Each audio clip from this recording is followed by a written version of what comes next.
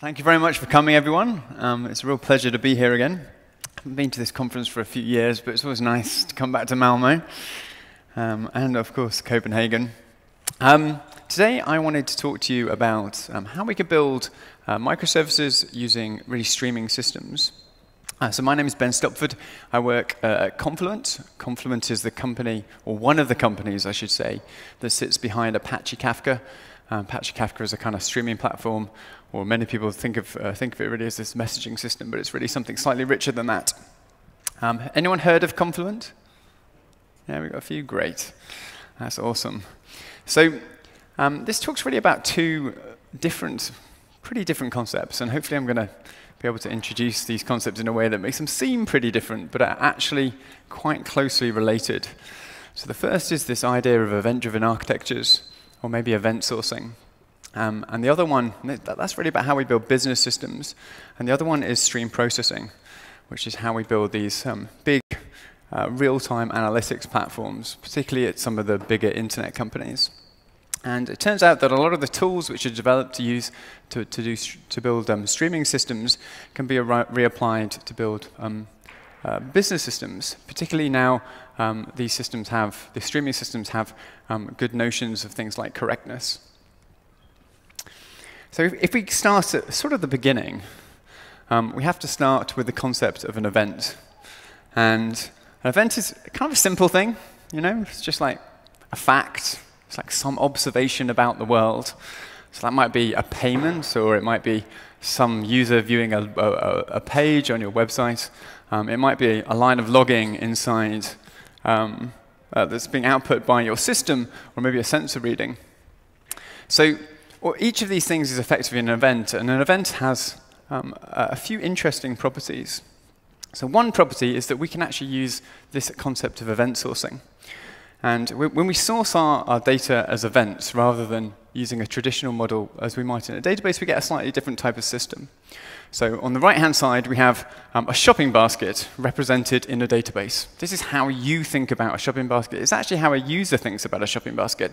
We have Bob's got a pair of trousers, he's got a jumper, and he's got a hat. If we were to represent that in an event-sourced way, we would actually record a bit more information. We would actually record the journey that Bob went through to actually build up his shopping basket. So it actually turns out Bob added 2 pairs of trousers originally. On the left-hand side, he then added a jumper.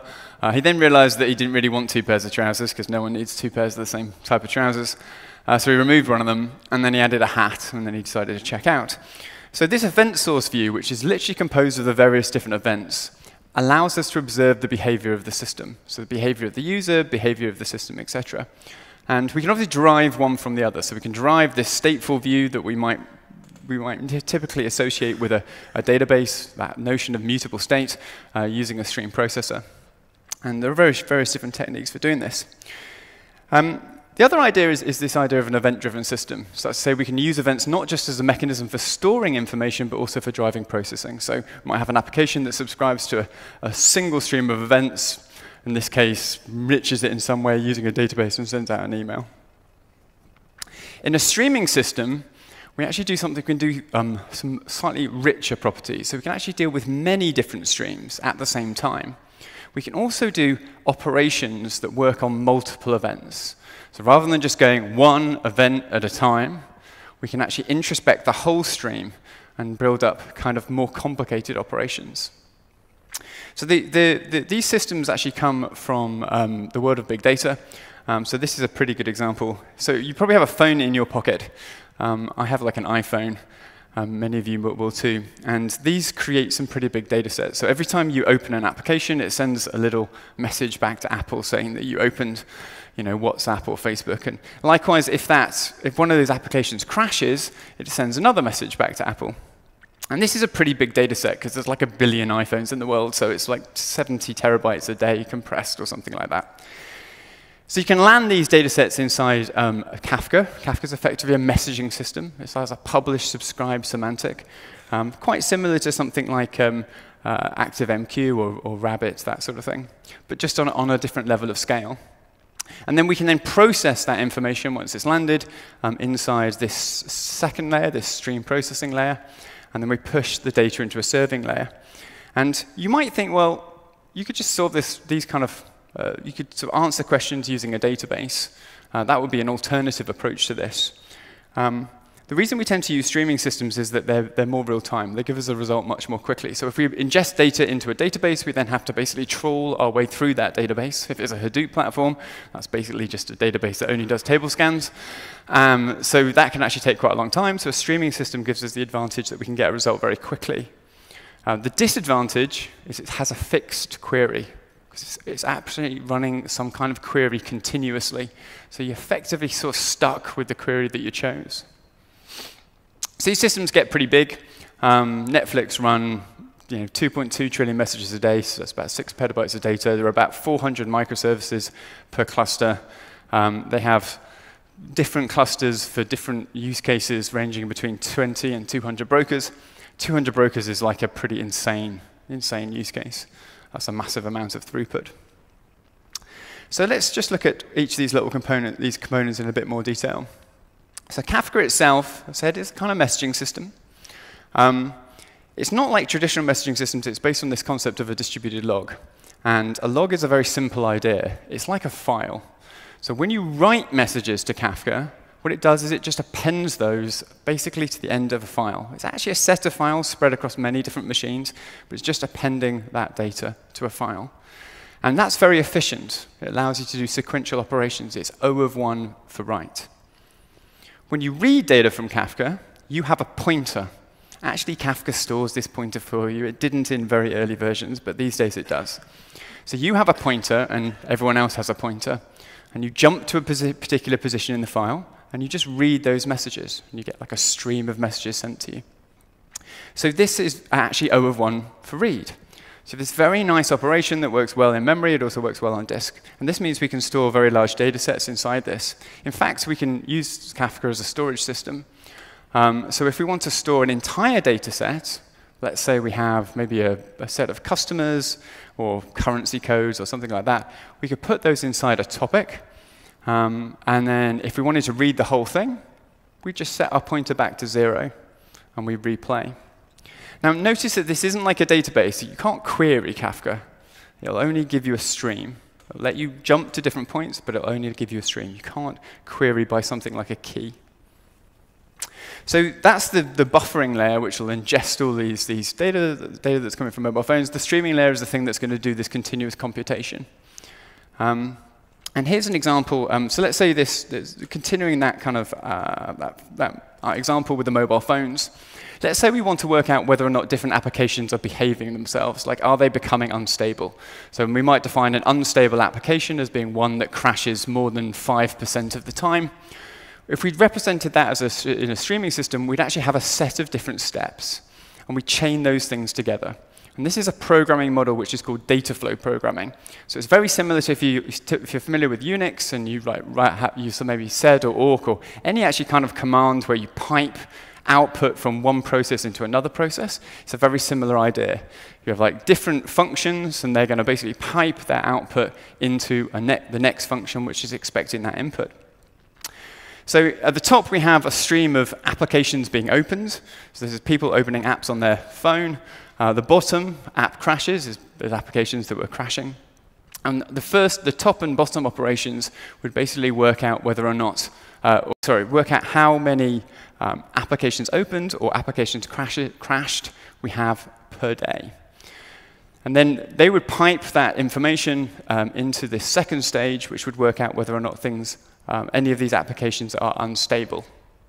So effectively just the ratio of one over the other, and then compare that with whatever our threshold is, 5%.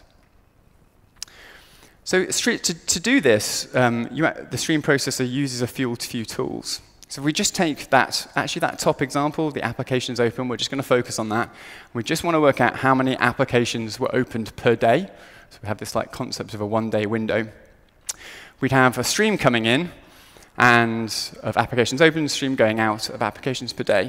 And we're going to have to maintain some state. So state turns out to be really important in stream processing because you're processing an event at a time, and you need to keep some information so that you can understand actually the behavior inside the whole stream of events. And actually what you're going to create is something that's a bit like a table. So for each application, we're going to keep a count of how many events were opened in the last day. So WhatsApp has had 102 million, Facebook is 512 million, etc. And we store that. We can't just store it in a variable. We need to store that somewhere that's persistent, because we might fail. And if we fail and came back again and we lost our state, then our counts would all be wrong.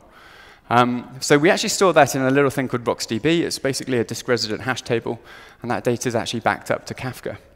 So you have this ability to basically write to a little database and maintain state as you're processing a stream in real time. So there are different ways to express this. I'm going to use KSQL, which is a SQL interface for the Kafka Streams API. The Kafka Streams API is a bit that actually ships with Apache Kafka. This is a Confluent product. So there's a few things, just to do this very simple example, there are a few things of note. The first thing is that even though we're actually outputting a stream, we write create table. Because what we're creating is this little table with WhatsApp, Facebook, Twitter, and all of the counts. The way we're going to interpret, so that would actually be created inside the stream processor, and there would even be a copy of that in Kafka. But what we're actually going to use further down the chain is a change log of that stream. What that just means is every time the table changes, you get a little update that says how the table changed.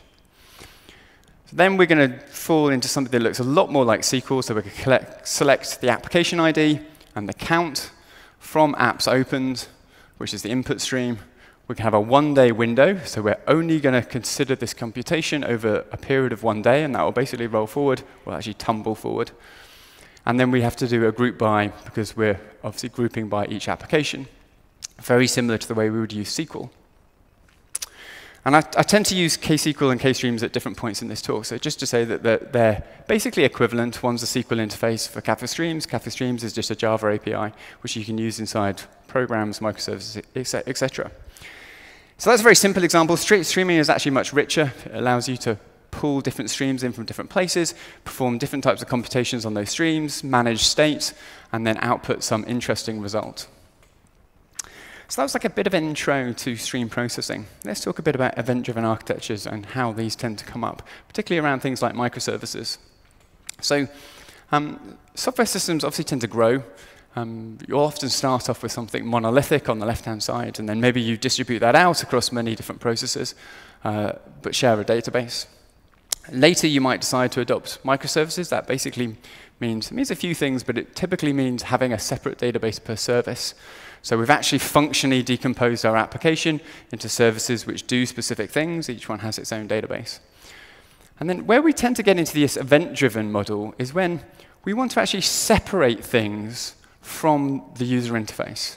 So let's say we have some process like logistics, where we're going to start managing up the parcel flow between a user and a warehouse and getting stuff to their door, or maybe we're doing fraud detection, or maybe we're just doing something simple like billing. Any process which doesn't need to happen when a user is clicking a button, that's when we'll often start to build event-driven services, because we want to decouple ourselves from that button click. We want to decouple ourselves from the front end. We use the messaging system as basically an intermediary, a broker, which allows us to do that decoupling. And we do this with events, and events themselves have two important properties. The first hat, as it were, is this notification hat. An event is something that drives action.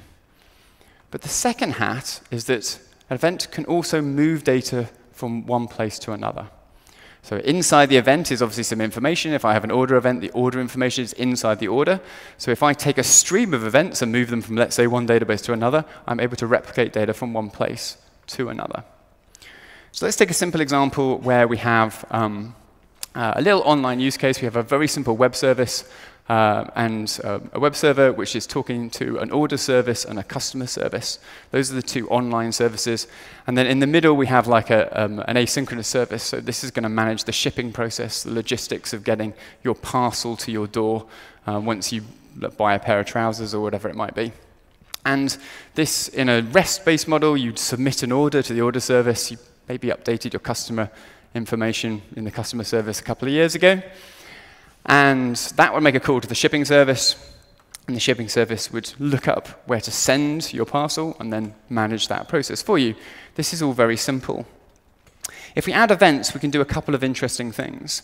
So firstly, we can decouple the shipping service using the message broker.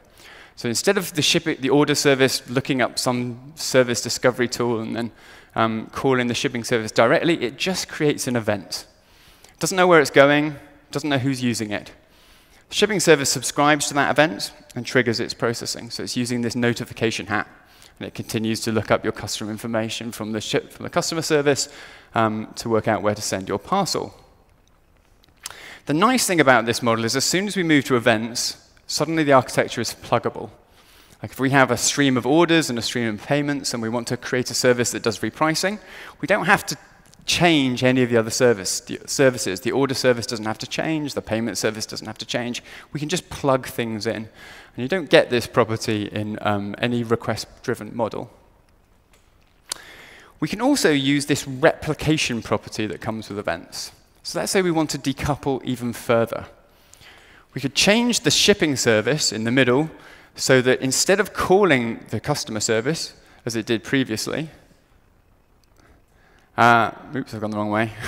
So instead of calling the customer service as it did previously, we could instead replicate the changes to a database inside the shipping service and just use that database directly. There's a couple of reasons we might want to do that. One reason is that we're like a really long way away. We're maybe in a different region, or maybe we're up in the cloud, something like that, and the customer service is running on-premise. The other reason is that it gives us control of our data. So if we want the data in our database, so we want to do a join, or we want to manage our release cycle with less coupling, we don't want to have this real-time coupling with the customer service at execution time. We might do this replication. It turns out stream processors actually do this. Or at least they offer you the ability to do this. And they do this for performance reasons. So if we rewrote the shipping service using the Kafka Streams API, we'd literally just use Kafka Streams API. It's just an API which ships with Kafka. And we just use it to process an event stream coming from the order service. And we might just make that request to the customer service as we did originally. That would be stateless stream processing. There's no state involved. The application is completely stateless. It responds to events and looks up information in the customer service. We also might make it stateful. And if we made it stateful, we would use this concept of a K table. And we'd have the customer service would be our event source. The data would actually be stored in Kafka, and we would materialize a view inside our shipping service, which allows us to do that lookup to say, give me the customer for this particular ID, all inside the stream processor. And the main reason for doing this is it's just much, much faster, because you're actually calling basically an in-process database, which is typically largely in memory. So with this kind of model, you'll get maybe 50 to 100,000 events per second. With the previous model, you'll get maybe 10 to 100. So with we're using something like a stream processing API. We can do either stateful or stateless operations. Stateless operations are basically purely on events. And if we want to do things with streams and tables and blend these things together, we're actually going to use these primitives which give us statefulness. So as we make these things a little bit more advanced, we can start to blend different primitives together. So in this case, we might have two streams. We have an order stream and a payment stream. And these are going to happen at about the same time. So we'd actually represent them as streams of data. Like when you create an order, you probably create a payment at about the same time. It's an asynchronous system, so it could turn up in any order, but they're going to be temporally linked in some notion. And then we might also want to join to customer information, in which case we'd use this notion of a K table. We then run some code, which does whatever business logic our application needs, and we then output a result. So in code, this looks a bit like this. It's simplified slightly. So builder.stream orders basically gives us a stream of orders, which is coming from, let's say, the order service. We're going to join that with a payment service. So that means that only when both the order and the corresponding payment with a matching key arrive, will it progress with the next step. We're also going to join to this customers table. So we would actually do a lookup in this local key value store to get our customer information and enrich further. So at this point, we're going to start doing a transformation. That just means run a bit of arbitrary code, which does something useful, effectively. But the transform is actually going to be passed a tuple, an enriched object, which includes the order, the payment, and the customer information, all tied together from these various different event sources, these various different microservices. So we can write any code that we want, and at the end of that, we would maybe output this to this shipments topic. So let's take a slightly richer example, which pulls all of these concepts together in a single evolving ecosystem. So firstly, we want to actually create some event sources. And let's imagine we're starting with like a monolithic application, a monolithic microservice application. So on the left-hand side, we've just got like a browser and a web server and a database, like nice, simple, monolithic system. So one way to create an event source is literally just to go into the code of the web server, and when somebody creates an order, we'd still write it to the database, but we'd also send out this event, which other people can listen to. So order was received. And then we might create a new order service, which is going to listen to that event. Very simple. And now we'll have an event source of orders. Another way to create an event source is from a database. This is actually pretty useful because you quite often already have data in databases. So Kafka has a thing called the Connect API. And this has a bunch of different connectors which source data from different places. So you might source data from something like a MQTT data source if you're doing IoT, or a variety of different other messaging systems, or actually many different databases. And there's a special type of connector which is called a change data capture connector. And these are pretty interesting because what they actually do is they attach themselves to the underlying transaction log of a database. So whilst, if we think back to that event sourcing example, whilst that database is typically just doing mutable state, it's taking updates and deletes and mutating state as you write to it, the transaction log is actually keeping all of that information, all of those different updates, all of those different deletes. So if we use one of these CDC connectors, we're actually able to turn a mutable database into an immutable stream of events. And that's pretty interesting.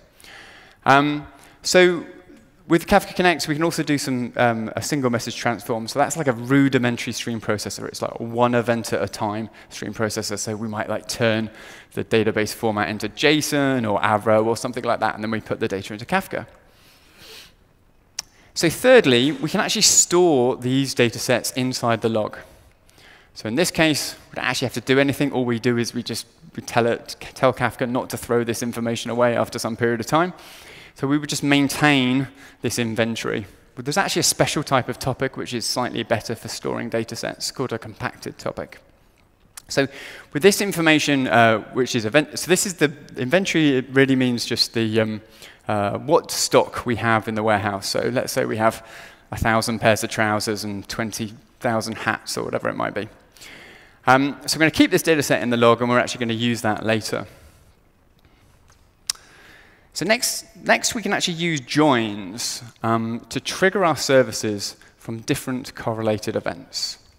This is a bit like the previous example. So let's add another service. We add a payment service. So we can call the payment service from the browser. The browser would actually process, so the payment service would then process that payment, and it would create an event inside Kafka, let's say payment created.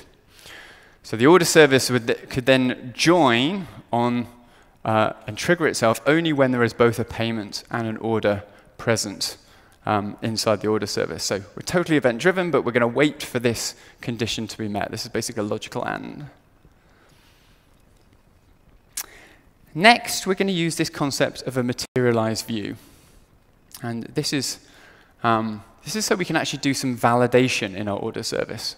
So when you order a pair of trousers, the first thing you need to do inside the order service is check that there are actually enough trousers in stock. And typically, you'll also have to reserve these items. so that other people don't take them. So one way to do this is to use a K-table, and we can actually materialize the stock for each product inside our order service, inside this Streams API, and we're actually going to use that little database to store this information for us. Typically, we don't want to be too stateful, so we don't want to materialize all the data if we don't have to. So we'll often trim this down to just the data that we need. So in the case of checking whether there are enough items in stock, all we really need is the product ID. So like trousers might be product ID 52, and then the number of items in stock. So let's say we have 2,000 of them. So we might trim that down to that minimal data set and store it in a K-table. So we can use this for some validation. Next, we're going to use this concept of a state store to act a bit like a little database, which we can do mutable operations in. And the nice thing about this is it's going to be totally local to our order service. So we're going to run very quickly, fast, and in memory. But it's also going to be backed up to Kafka. So if anything bad happens, it can always just be restored from the log. So when the order service actually validates the order, it needs to do a few different things. It needs to, A, check that there's enough stock, there are enough pairs of trousers in stock.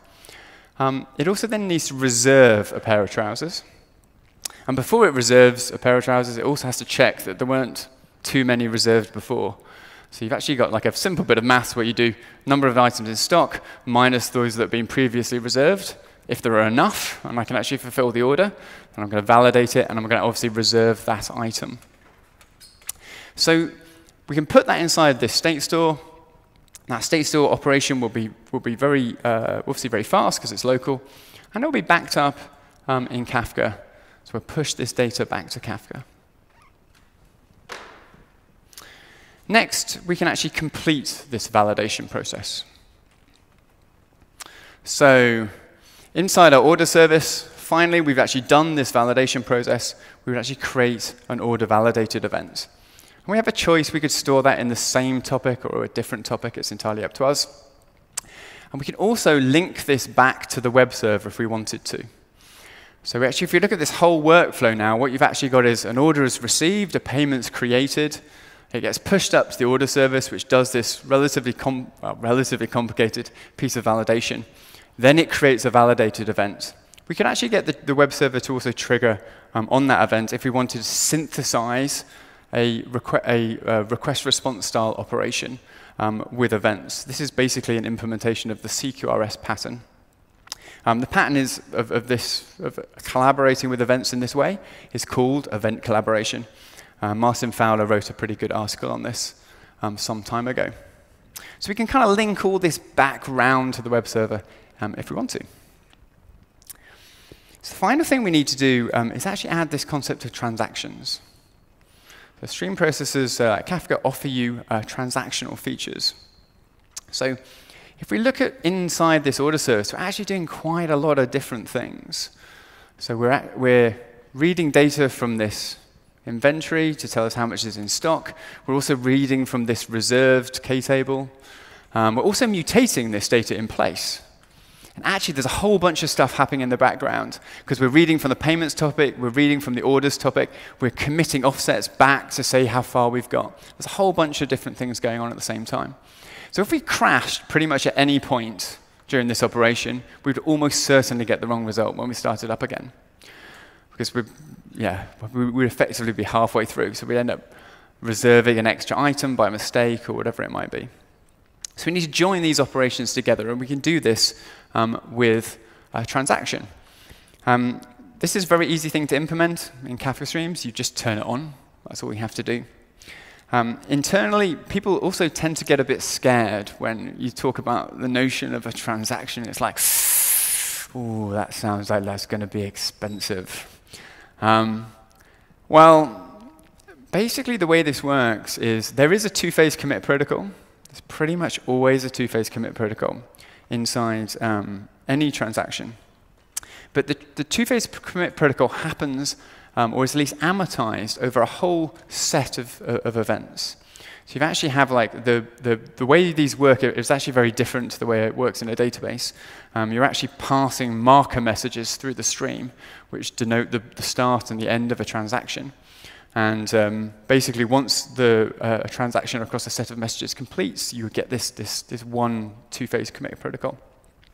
But what this basically means is that we can, as we're streaming data through this kind of microservice architecture, we're able to basically have these buffers of correctness and ensure that we can actually do these quite complicated operations. And the other interesting thing is that the stream processor is actually, it's running across normally across many different processes, so it might have 3, 5, 10 different instances of the order service running at the same time.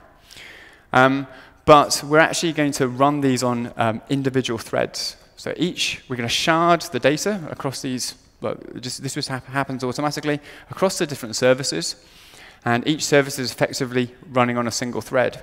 So we actually have a linearizable consistency model, because for each operation, where it's operating on it's running inside a single thread, and it's also running inside a transaction.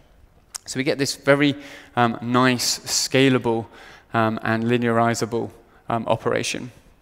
And the cost is amortized over the number of messages. So this actually works out pretty efficiently in practice.